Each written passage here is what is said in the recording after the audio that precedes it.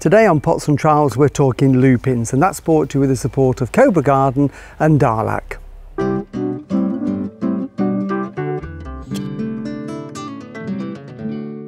Hello and welcome to Pots and Trowels. Well, today I'm going to show you what to do with lupins, because if you've got lupins growing in your garden, the chances are now they will look something like this. A few weeks ago these were absolutely full of colour, big long spires of flowers, and this is a variety. These are just a few of the ones that are remaining on this one.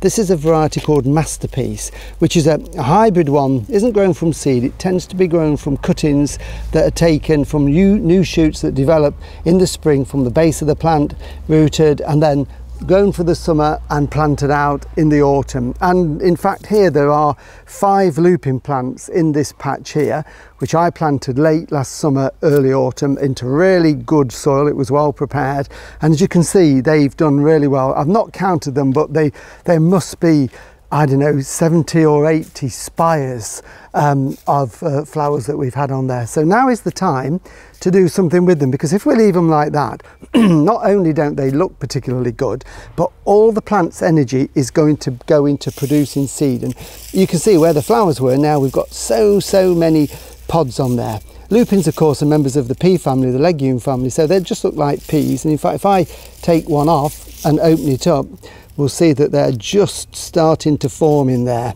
I can't get into it.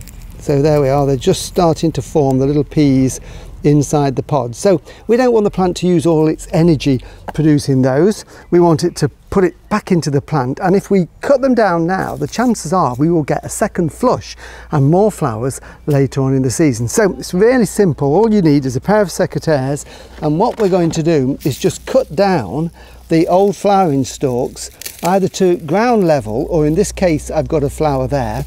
But what I'm going to do actually with that one, as you can see, this one is going over, and in this heat this will be gone in a week. So I'm going to trace this flower stalk back down quite low, and it's just a case of getting each flower stalk, cutting it down where possible, cut it down to a leaf joint like that. So what will happen is this little shoot that's growing in the leaf joint just there will grow, and that will then produce some more for us. So I've got quite a lot to cut off, so I'm just going to make my way around here, cutting them all off, and then just to finish off I'm going to give it a good drink so that we can get them growing again.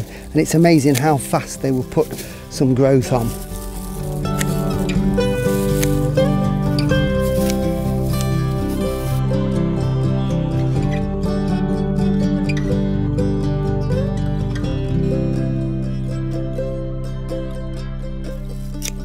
So there you go, all cut down. So we've got rid of all these old flower heads and got them before too many seeds actually develop in the pods.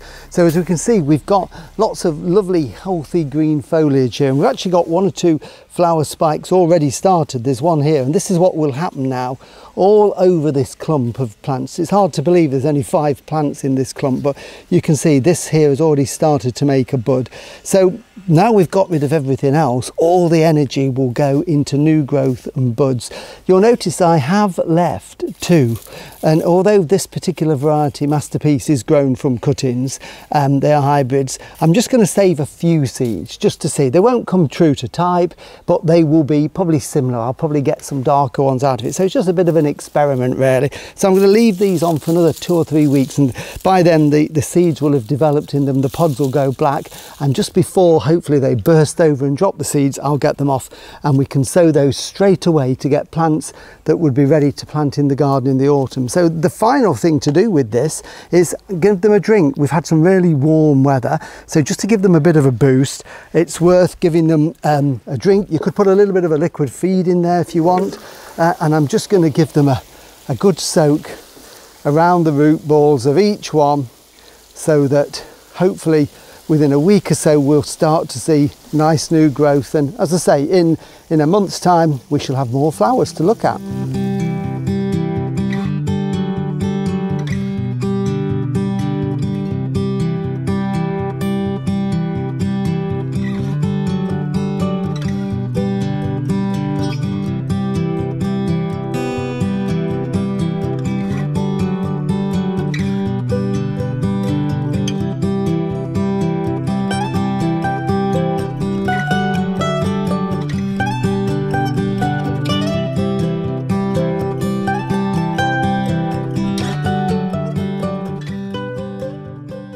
Well, thank you for watching Pots and Trowels, and remember, you can find all the gardening videos that we've done on YouTube and on Facebook. Just search for Pots and Trowels. Next week we're going to be having a look at a hosta collection, so we'll see you then. Bye.